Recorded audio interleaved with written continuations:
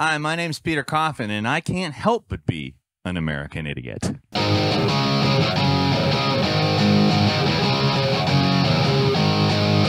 Gonna employ some cutting so that happens quicker than it happened. So, Happy New Year, everybody. It's 2024. I think New Year's Rockin' Eve, Ryan Seacrest's thing, used to be Dick Clark's thing, you know, Happy New Year and all that. Green Day was on and did American Idiot, because why wouldn't they? American Idiot is a great song. And rather than get myself a nice copyright claim to deal with for the next 30 days, I decided, hey, I'll just summarize it for you real quick. Instead of saying, I'm not a part of the redneck agenda, Billy Joe Armstrong said, I'm not a part of the Maga Agenda. And oh my lordy lord, that made some folks mad. It's all over social media this morning, guys. It's all Green Day all the time. Now, I wanted to talk about this because I kind of hate partisanship. What we have here is Green Day ultimately alienating a large part of the population they're allegedly singing about making the world better for. But I'm not calling out Green Day here because I think that's stupid. In fact, all the people calling out Green Day, they're people who are acting like they didn't know what Green Day was about. Like when American Idiot first came out, it was kind of a response to 9/11, particularly to the Bush administration and the 2003 war in Iraq. Like they went from being kind of a punky alternative band in the 1990s to when they released this album being just a really blatantly anti-conservative band. They were taking on the mantle of real punk, which is anti-establishment punk. And it gave them, I think, their biggest album they've ever made. Made a lot of money for a lot of people who aren't just in the band Green Day. Now, a lot of executives and shareholders also made a lot of money off of it. But this is Green Day's brand. If you know who Green Day is, there's very little chance that you think they're conservative. And I'll show you an example. The Citizen Free Press said Green Day singer Billy Joe Armstrong altered the song lyrics to American Idiot, confirming he's not a punk rocker, but just another tired, listless vessel for the corporate political agenda. Now, here's the point where all of the MAGA communists will say the revolutionary potential in America is in the MAGA.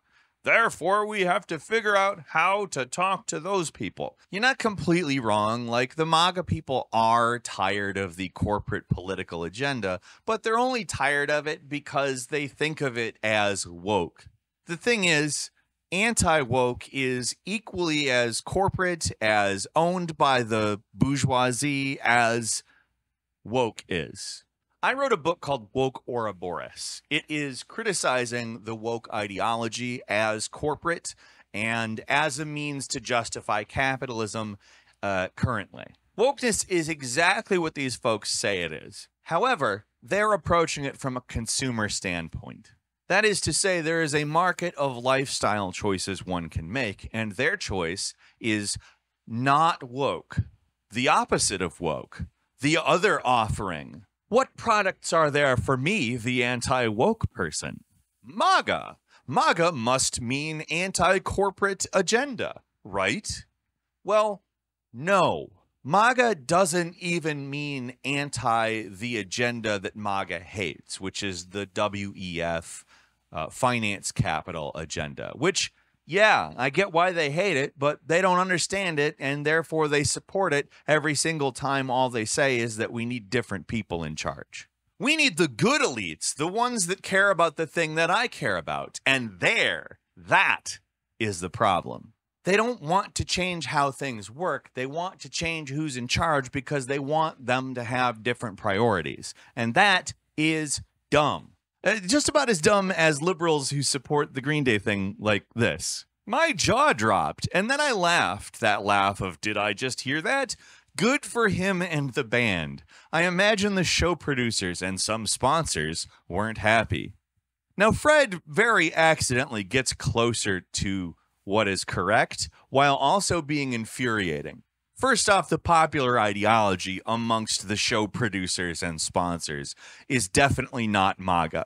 Right now, anyway. We'll see once they've handled this cycle of the imperialist crisis, but for now, they don't like that one.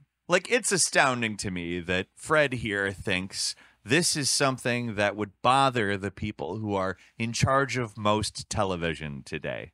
But he says some, and that's kind of the key to how he's closer to right.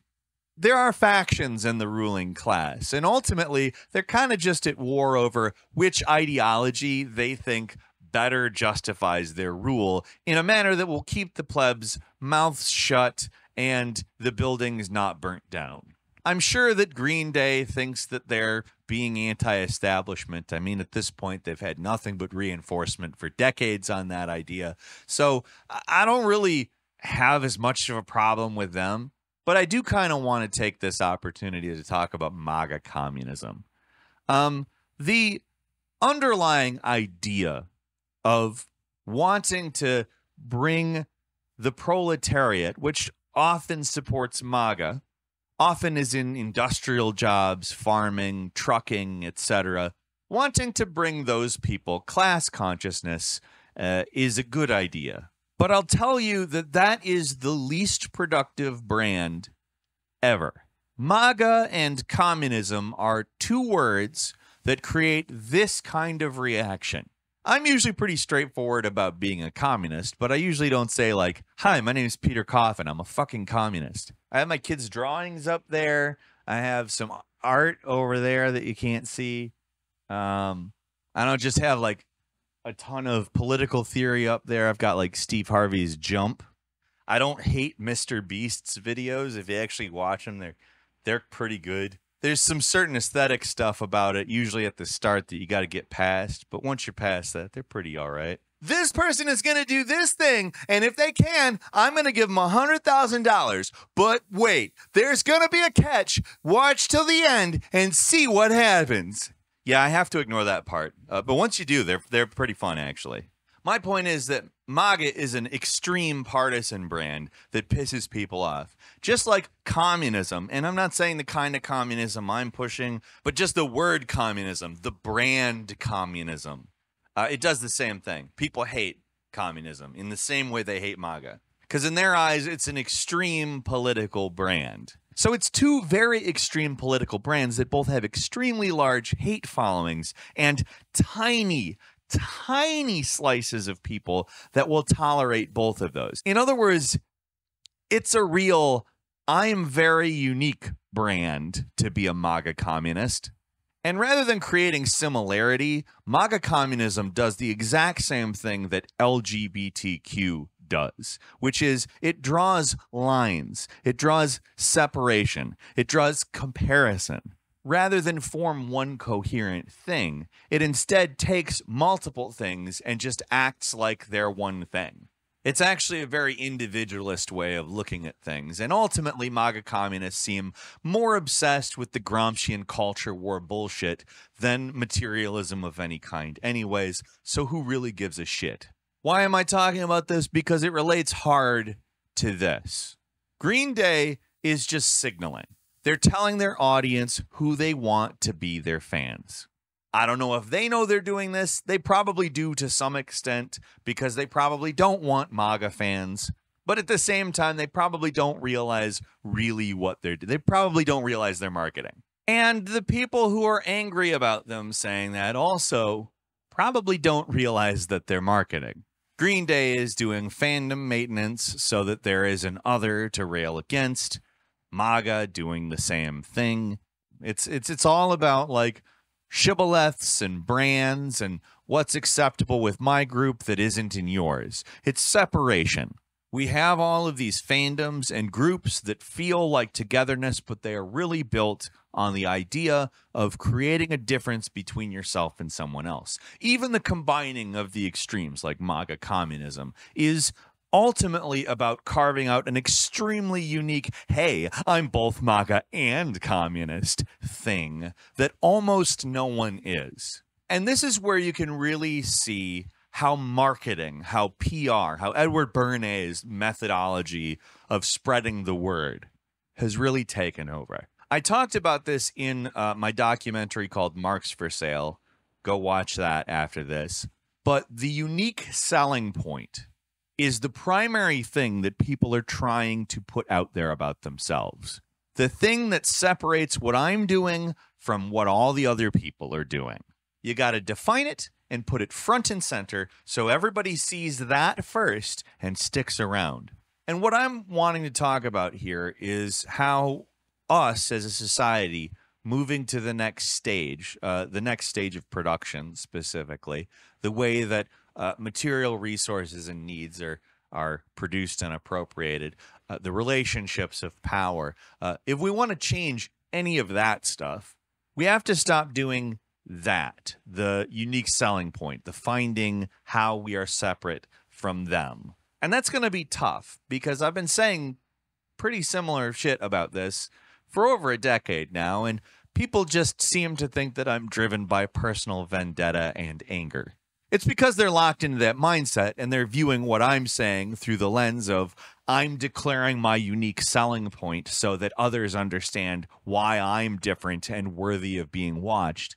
But it's actually just me making a very simple request. Stop separating yourself from other people using words, language, aesthetic, etc., and start trying to find what you have in common with someone else. And no, that doesn't mean you have to become a bigot. But it does mean you have to remember that bigots are people and they think the things that they think for a reason. Even if it's not a good reason, there is a reason. If you start thinking of them as people with lives, wants, needs, you can start seeing how the idea of bigotry actually conflicts with their wants and needs. Maybe someday you can point that out to them. Maybe someday you won't be able to. I don't know. But I can tell you that all of the difference finding, the unique selling point identification, the separation perfected, if you continue engaging in that, nothing will change. And that doesn't mean just combine two, because all that does is create a really small subsection of people that think that they're better than everybody else because they've combined those two things. Am I talking about MAGA communists or am I talking about LGBTQ? Oh, you'll never know. Like and subscribe. Thank you very much.